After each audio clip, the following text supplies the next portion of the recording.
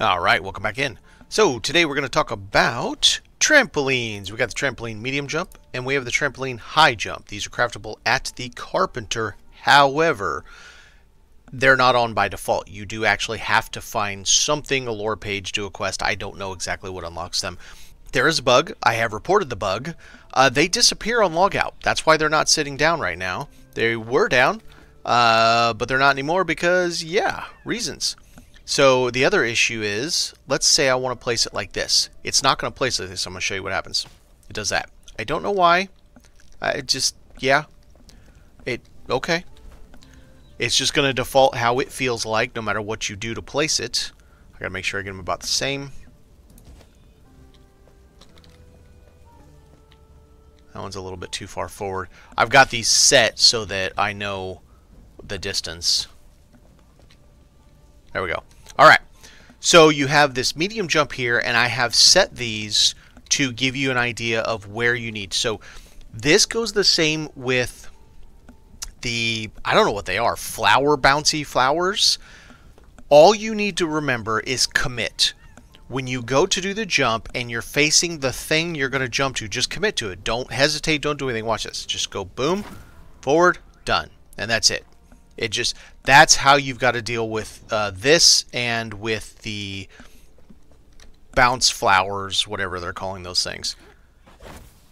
You just commit right to it, and it's perfect. It works great. So I did do height testing. Those heights you see right there are the exact amount that you don't accidentally trip your feet over the edge of it, and the exact distance that if you jump right roughly center, you will land right on it. So for the high jump, that is going to be 5 stories plus 1 block. You could go down 1 block and just make it 5 stories. It'd be just fine. And then for the medium jump, it is 3 stories plus 1 block. Same thing, you could go down 1 block, it would still work just fine. However, if you go up 1 block, you're going to have problems with your foot tripping on it as you crest the top, your apogee when you land on it.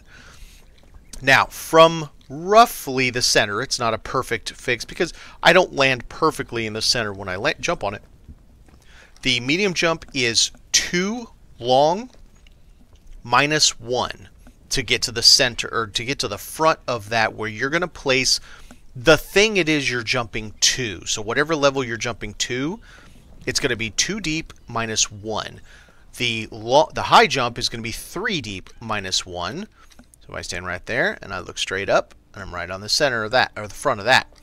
So that gives you your distance of how these, but boy, these things are awesome. So if I just kind of wah wah,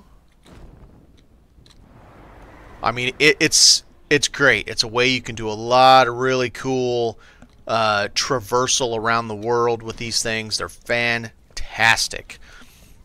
So I will go show you real quick the carpenter. Like I said, you do have to unlock these. It is probably a lore page. There are lore pages all over. I wouldn't say all over. There are a number of lore pages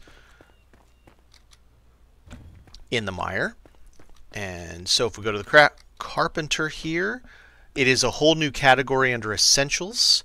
They are fairly expensive to build considering they're disappearing every time you log out. I gotta go over there after I stop the video and put them back in my bags, otherwise they're gone. So not terrible, but making 15 linen and 25 linen, and then every time you log out they disappear is kind of sucky, I'm not gonna lie. Alright, thanks for watching everyone.